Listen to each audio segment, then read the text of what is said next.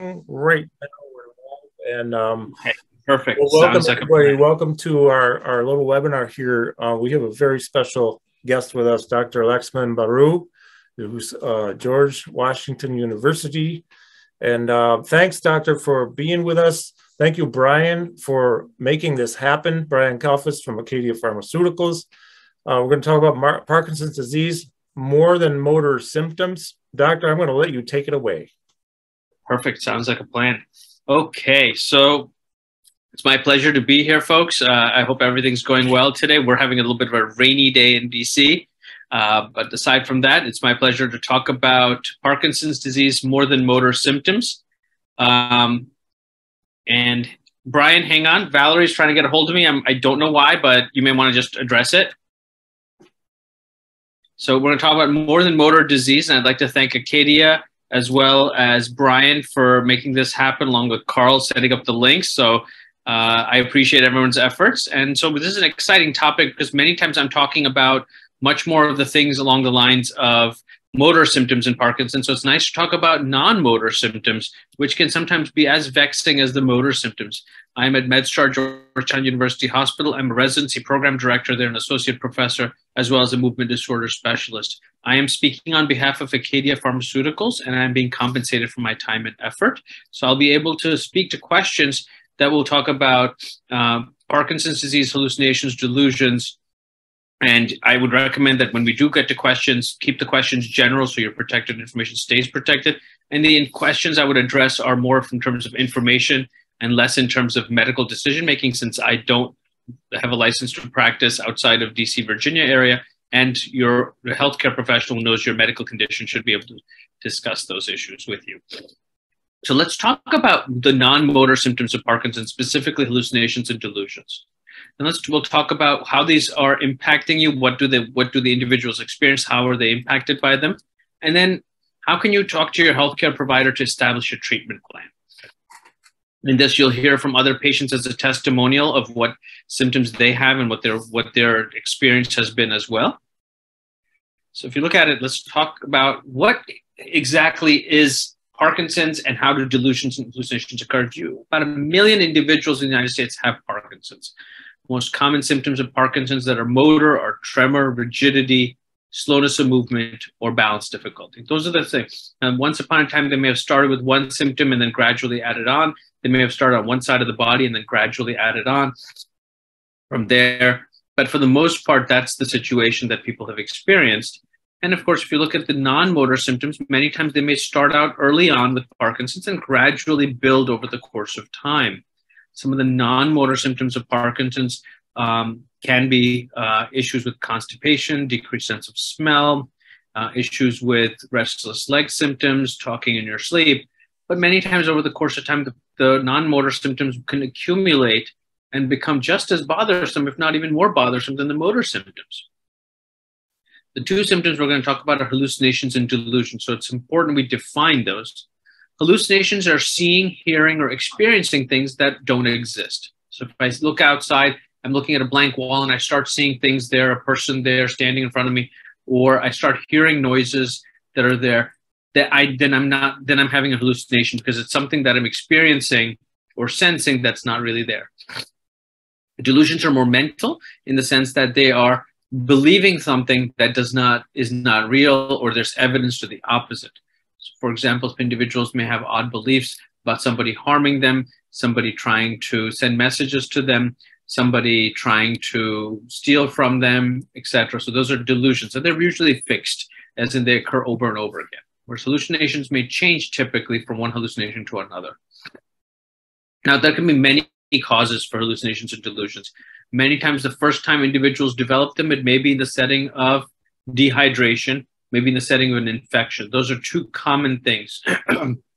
As we head into the winter season, people tend to have more issues with infections. People tend to have more issues with other medical conditions. So if something else tips the balance, people will tend to have hallucinations. In fact, the first time it occurs ever, the thing to do is to look for other causes. Is there dehydration? Has a medication been added or changed or stopped? Has there been an infection? Has there been something else health-wise that's changed? If it has, then that has to be managed. If it's not, then by definition, it's Parkinson's related. Now, Parkinson's medications can certainly cause it.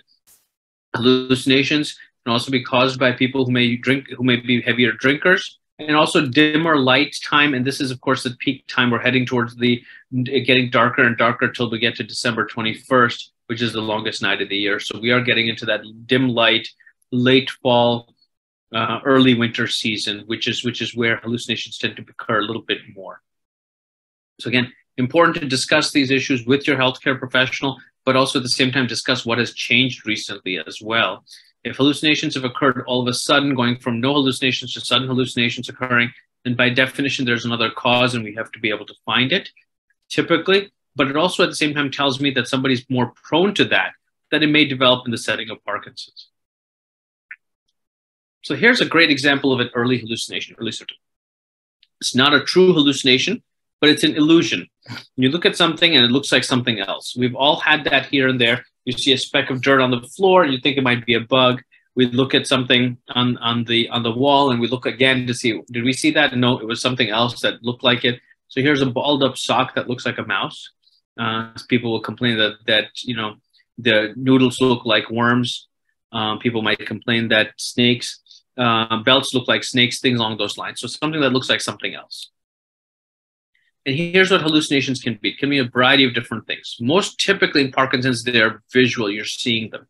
But sometimes people may feel something crawling on them and it's not there, or tasting things or smelling things that aren't there, or hearing things, or just feeling an internal body sensation that's not there, that has been investigated and evaluated. But seeing is by far the most common. I would say probably 70–80% is seeing things. Fewer are reported elsewhere.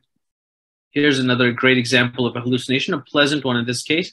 An elderly man looking into the water. He sees two kids playing with him. They're obviously not there next to him, but he sees them. So this is an example of a visual hallucination. Delusions can come in different forms. They can be persecutory. Somebody's trying to harm you, steal you, threaten you. Jealousy, where somebody is cheating on you, your partner's cheating on you. And reference, where you feel like messages are being directly communicated to you. News is a big component of this. When people hear the news, they hear bad news on the news, specifically about war or issues with regards to a shooting. They believe that the killer might be out to shoot them. They might be concerned that the war is occurring and coming to their house, or that it's going to impact them. So there's messages. And here's an exact example of delusions. Somebody that believes, that somebody's outside in my neighborhood looking for me, or somebody's spying on me. So they're constantly looking at the door, looking outside the window. Great example was a couple of weeks ago. It was raining very heavily in the greater DC area. The next day, a patient of mine who I've known for about 8–9 years came in with his spouse, and the spouse said, last night at 2 o'clock, he woke up and went outside in the rain with an umbrella because he thought people were throwing stones at the window. It's like I could not convince him that it was the rain making that noise, which it was, and there were no people, but he went outside looking at taking a flashlight to see if there were people throwing stones, and that's an exact example. He didn't see anybody, but he was convinced there was somebody throwing stones at the window and making all that noise. So that's an example of a delusion again. And symptoms progress over the course of time, and I think that's incredibly important for folks to know that. They may start out early on with these illusions, these one-off things, and you may go tell your healthcare professional, and they may tell you keep an eye on it.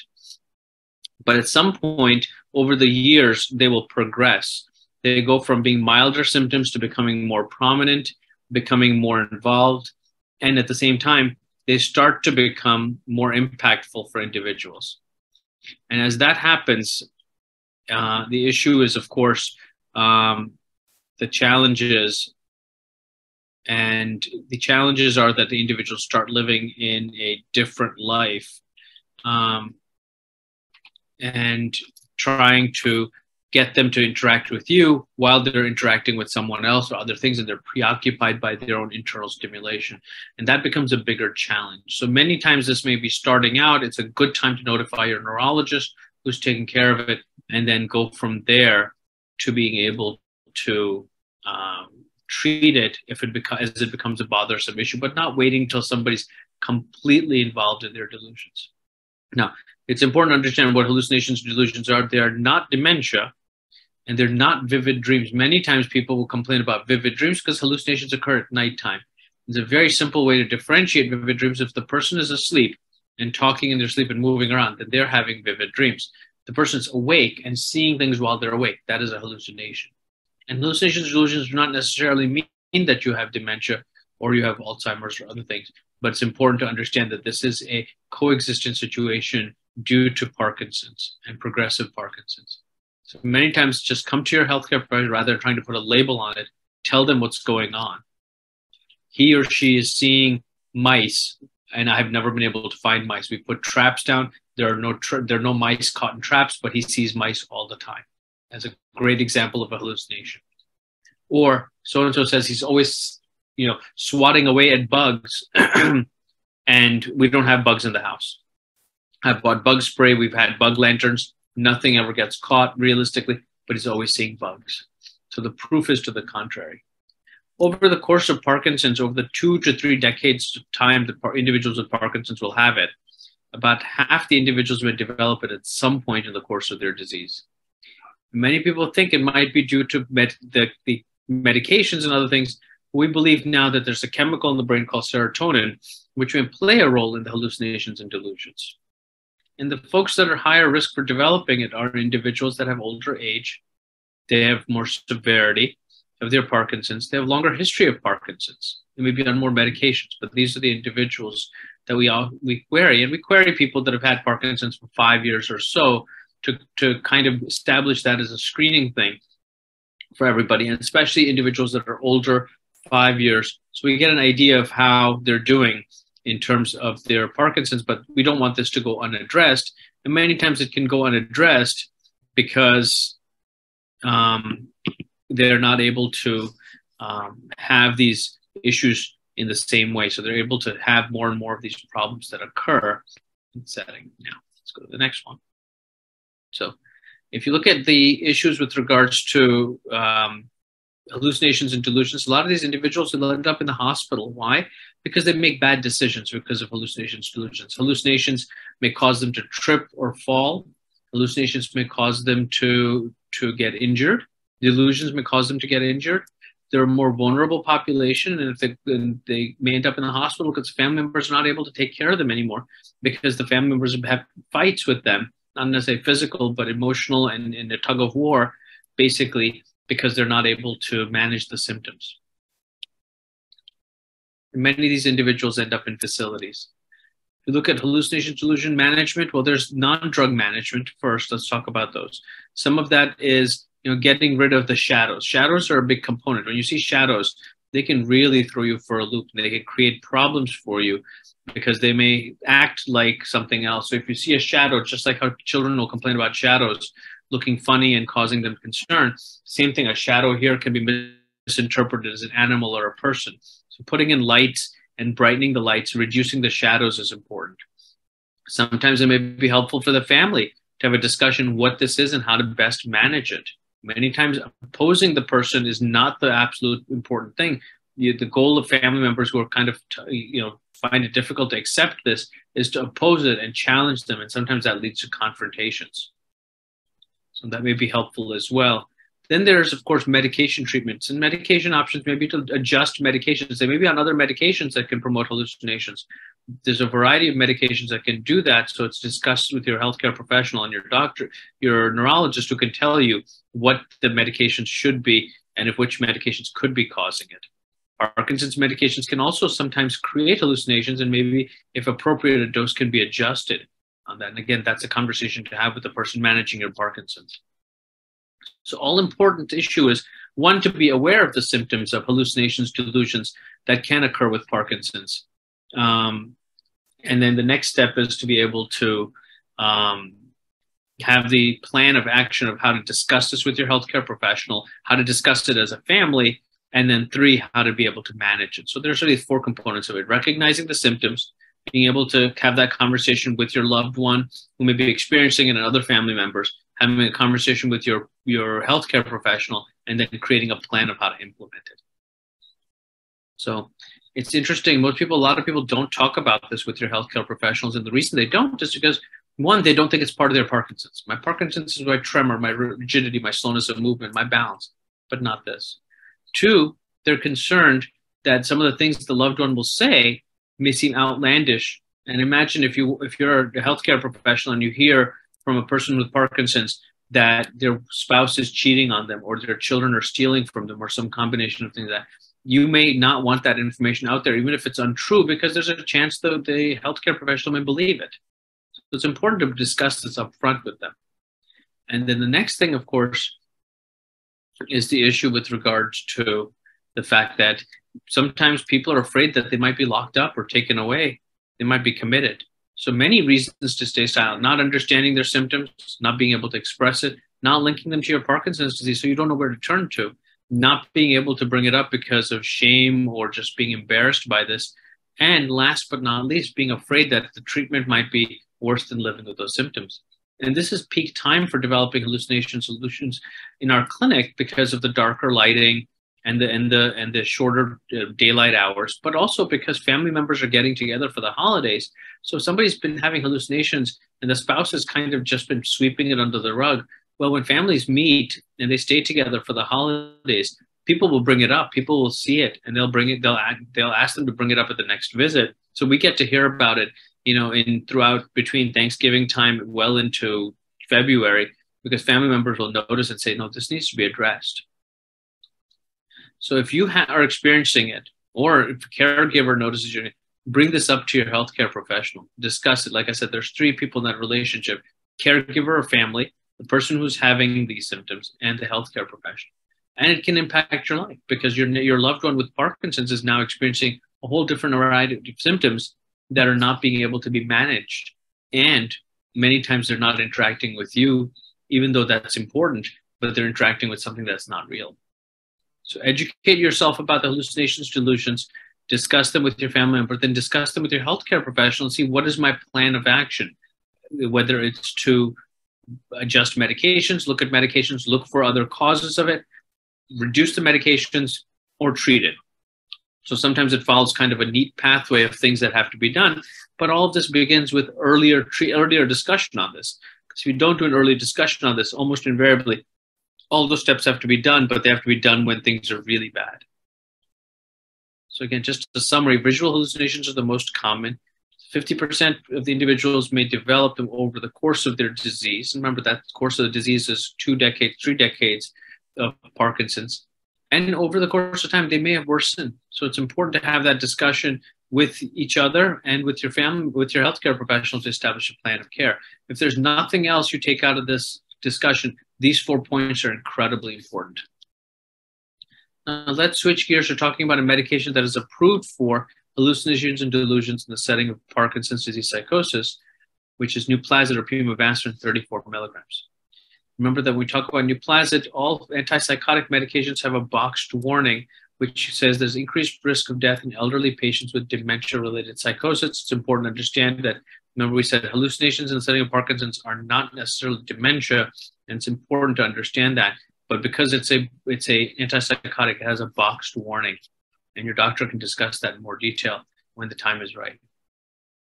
So Nuplazid is the only FDA-approved medication for Parkinson's disease psychosis, the hallucinations and the delusions. And the way it works is that it works on a different pathway in the brain, pathway of the chemical called serotonin, which we've learned over the years, over the last decade plus, that this is the chemical that's responsible for the hallucinations and delusions that occur.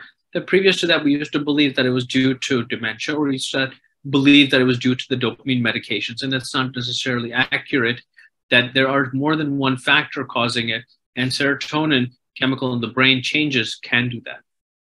In a study where individuals took Nuplazid versus those who did not, the ones that took Nuplazid had fewer hallucinations and delusions, and fewer means fewer in terms of number, less severe, less realistic appearing. And a portion of patients did not experience any hallucinations or delusions after they started taking Nuplazid for 6 weeks.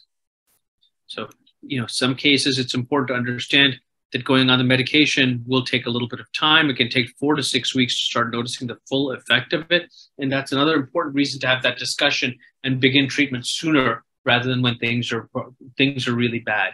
So when somebody comes to me first, we talk about getting testing to look for other causes. If the other causes are there, Then fixing an infection with your primary care doctor, dehydration, or adjusting medications is the right call. But if there's no obvious cause found for it, we go ahead and we'll treat it or adjust medications. But it's important to understand that this may take several weeks to get to that point.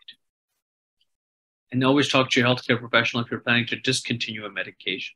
Nuplazid was studied in Parkinson's population patients. We saw a reduction in hallucinations and delusions, but we also did not impact the motor symptoms of Parkinson's. And I think that's incredibly important because many times medications that are used to treat psychosis can worsen the motor symptoms in Parkinson's. Nuplazid does not. In fact, individuals can take their regular carb-levo and Parkinson's medications just the way they have been because it works on a different chemical in the brain. Now, side effects. Again, the two most common side effects I bring up are right up front, which is swelling of the arms and legs and nausea. And there may be other issues that some people might experience, such as constipation or confusion, but I often warn people about the top side effects. And I always tell them to monitor it. We typically have them take Nuplazid once a day with food, and that's incredibly helpful. Now, who should not take Nuplazid? Well, the most important reason is if you're having an allergic reaction, you should not take Nuplazid. If you've had a Nuplazid before and had an allergic reaction, then do not take that. The second is the issue with regards to anybody who has a bad heart rhythm, because Nuplazid can interact with some of the medications that are responsible for maintaining heart rhythm. So if you have an abnormal heart rhythm, or if you have something called a QT prolongation, a cardiologist would know what that is. And if you have a cardiologist for a bad heart rhythm, ask them if you can go on Nuplazid. If I ask somebody and they tell me they have a bad heart rhythm, I have them connect with their cardiologist before starting this medication, because a cardiologist is aware of the medication and its impact on other medications, specifically heart rhythm medications. Again, very important. Before you start taking a new medication, always tell your healthcare professional if you have any other medical issues. Always make sure they're aware of your medications. So many times I'll go through the list of medications and say if there's anything to change. You want to tell them up front if there's a medication interaction that's going to be there. Your healthcare professional can easily check to see if there's any supplements or other things that you're putting in that can interact with this. Nuplazid is a 34 milligram capsule. It can be taken once a day with or without food. I typically tell people take it once a day with food. And how you are able to get that medication is going through a program called Acadia Connect, which is basically a hub that works with your doctor's office, your insurance, connects with you, and delivers the medication. So it does four things. It receives the prescription from the doctor's office. It works with your insurance to get approval. It gives you copay assistance based on your qualifications, and then ships the medication to you. So it does all four of those things. Just a summary of the Nuplazid portion before we open up to questions is that it is the only FDA-approved treatment for hallucinations and delusions. In a study, individuals who took Nuplazid had less severe, less frequent hallucinations than those who did not. And again, many times I just find response as less frequent hallucinations, less severe hallucinations, less vivid, less realistic appearing. And the study did not have any worsening of the motor symptoms, which is good because you can keep the medications that treat your Parkinson's motor symptoms separate from the ones that are treating your delusions and hallucinations. The most common side effect we talked about was nausea and swelling of the arms or legs. And that's important to monitor. And I usually tell folks when they start taking it to monitor it. And remember, it takes about 4 to 6 weeks for Nuplazid to work. So people monitor those symptoms, but they're also monitoring for improvement as well. I'm going to play this video, which does not seem to want to play. Okay, let me see if I can play this. Perfect. I'm Diane Sagan. I live with my husband, Jay, who has Parkinson's disease. We met in art school in San Francisco many years ago. We've been married 51 years and have a beautiful daughter named Kari. And we've had a wonderful life together to this point. We have a lot of challenges, but we're quite happy. We moved into this house in 2009, and after a little while I began noticing he would talk about seeing things on the periphery of his vision. He began seeing black cats, and they would kind of run past him. At that point we thought, oh my gosh, what is going on? When Jay began having hallucinations and delusions, we went to his neurologist and explained what was going on. And he explained to us that this is an aspect of Parkinson's disease psychosis. There are so many things that go along with it. Definitely there's a paranoia. He gets worried that somebody's accessing our money through the computer. That's not me. He also doesn't believe that I'm me very often. He will walk up to me and say, "Where's Diane?" And he will say, "Can you please call Diane and let her know I want to talk to her?" And so I'll call myself and he'll talk to me. And strangely, we can have fun with that. It's not all bleak, but it's kind of scary. You just wonder how far it will go. Day-to-day life has changed immensely. The physical things with the Parkinson's are easier to deal with than the psychosis. We both were forced to retire, and I basically need to be with him 24 hours a day, 7 days a week. I cook all the meals. He did have to quit driving. I now handle all the finances. I pretty much do both of our lives. Yeah, I do miss the way things were, but we do the best we can with what it is.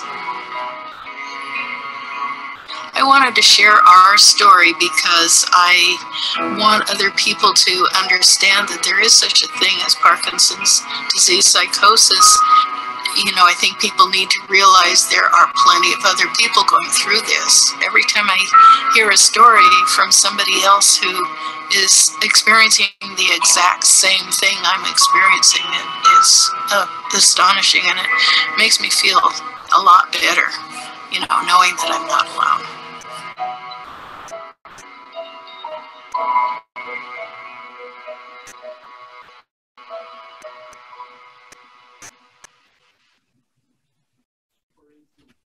I'm going to play one more video.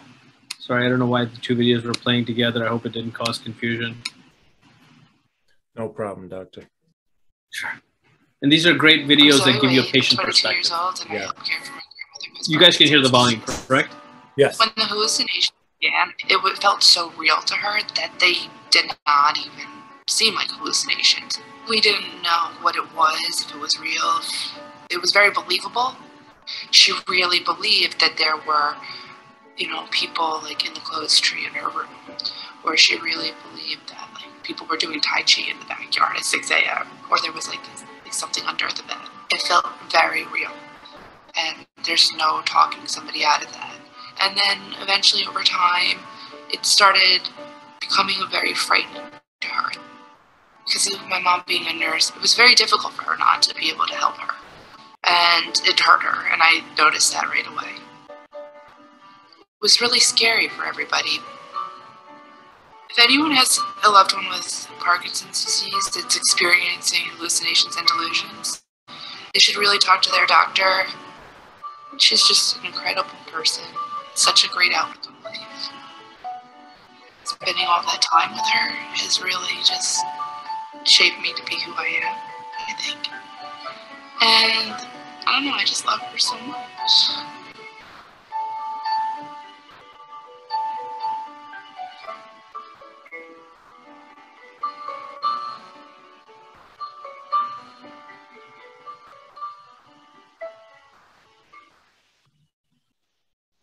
So these are great examples of what patients will experience and family members will experience with hallucinations, delusions, the impact it causes on them. It is, in many ways, I will say that this really is a change in the stage of your Parkinson's in that sense. It brings about new challenges for many individuals, both the person who has them and the caregivers around them. It's important to understand that the person has many more challenges in that situation. Sometimes it requires an adjustment in the life. As you mentioned, one spouse mentioned that they stopped working. This was a time to retire and devote time at home. May need more care at home. Some family members will move in with their children, whereas they were living near their children beforehand in that sense. So this brings about a big amount of transitions in many ways. Yeah. So I talked about some of the summary points, and before we go to questions, I think some of the more important things to talk about are have this conversation early. If you're noticing this, bring it up to your healthcare professional, bring it up to the other family members, bring up the discussion up front, because that gets the ball rolling on what studies do we need to go through? Are there medications that could be causing it? Is there infection? What's going on? And then at the same time, begin the discussion about possibly treating this earlier than later, because we know over the course of time it progresses. We talked about the medication option, which is FDA approved, which is to reduce the hallucinations, delusions without worsening the motor symptoms of it. We talked about the side effects of it and how to be able to get it. But again, it begins initially with recognizing it and having that conversation with your healthcare professional. Absolutely. Thank you. Actually go here and leave it at questions. Are the questions going to be in the chat? Yes, yes. So first of all, Doctor, I really appreciate you joining us today. Folks, for anyone out there who has questions, please put them in the Q&A or the question and answer box, chat box. If you don't mind, I'd like to add one comment, just to piggyback on what you have talked about so eloquently today. Beautiful presentation. After doing this as a practitioner, therapist, trainer, movement specialist for many, many years, working with countless people with Parkinson's, the one thing that I would like to advise others in my profession and others outside of my profession to be aware of is that, because we know that people who are living with Parkinson's are already at a higher risk of falling, and the complications from falls are number one cause of mortality, basically, as last I knew. We want to keep people out of the faller category. And I've had it happen occasionally where they can seem totally fine when I'm with them, and then all of a sudden, and this one particular example is I went to an assisted living facility to do a house call, basically. About a half an hour in, this gentleman with Parkinson's, all of a sudden starting having a hallucination that the Germans were outside. And he pulled the curtain and he looked, and there they are with the guns. Of course, they're not there, but they were there for him. And then he started moving and wanted to move quickly away from the window. I caught him on his way down in a fall, because I don't want any falls on my watch, but this can increase the likelihood of falling. And absolutely, we don't want that to happen. So I just wanted to make that comment because it's so important. And I think there's several things in that story that are good educational resources for everybody. One, when hallucinations occur, they're very personal. No doubt this gentleman probably served in World War II. He did. That's one. Yep. Two, this person saw something that terrified the heck out of him. Mm-hmm. Three, he made bad decisions based on that. And imagine if you saw that in reality, you would make quick decisions, and you may stumble and you may fall. And that may occur for somebody who does not have Parkinson's, but have an elderly individual with Parkinson's doing that. You can make bad decisions with this. And one of and other bad decisions we've done, people have done, is they might have a knife, and they might use that knife, and they're starting to wield that knife, and they could injure themselves, injure their loved ones in the setting of this. So there's a whole bunch of changes that have to be done. If this is, this is where you want to be able to move them away from firearms and knives and sharp objects in that sense. Absolutely. Because the concern is about harming themselves, harming other people, becomes very, very realistic. This is where, if you have been driving, maybe no longer driving in that situation, because imagine if you're driving and you see a hallucination, you can easily injure yourself, injure the car person or others in the street. These become when I said this was a state change in Parkinson's, I really meant it's a state change in Parkinson's. Yeah, absolutely. Absolutely. Just looking to see if we have any questions in our chat or in the Q&A. I pulled up the chat as well. Yep. I don't see any. Any questions out there, folks? Well, we have the doctor on with us.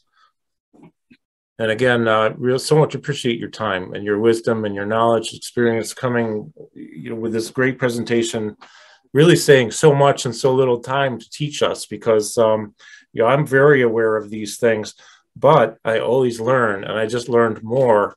The idea of a personalized experience with a hallucination is, right.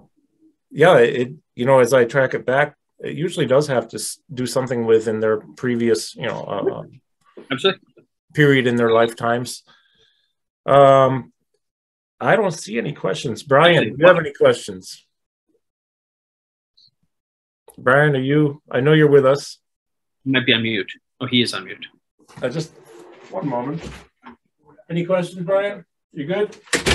That's good. So I'll leave you with this anecdote for everybody, and I think this is a great anecdote for everybody.